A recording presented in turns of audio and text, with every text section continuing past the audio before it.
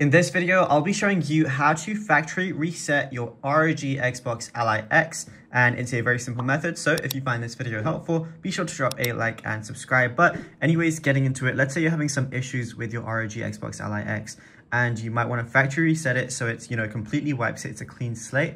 First thing that you want to do is go ahead and shut down your console. So what I'm going to do is I'm going to press this. This is going to open up my command center. Then I'm going to go over to the left where it has the power button right there. Go ahead and click on that. Then I just want to click shutdown. I don't want to restart. I want to do a full shutdown of the console. Then just wait for it to fully turn off, and then I'll tell you exactly what to do. Now, firstly, ignore the smudges on my screen, but what you want to do is go ahead and press the power button and turn it on as you usually would once there's no light over here.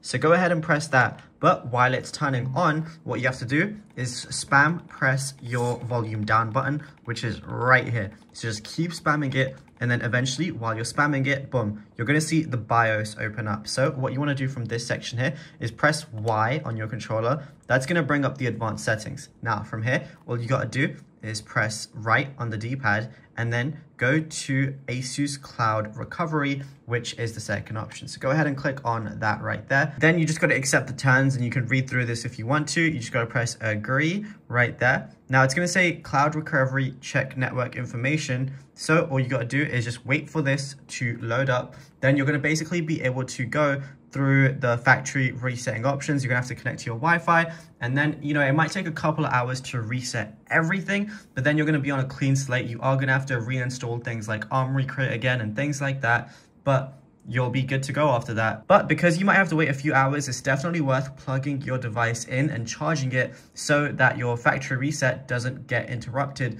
and nothing goes corrupt. But if you found this video helpful, be sure to drop a like and subscribe, and also check out our other ROG Xbox Ally X videos on the channel.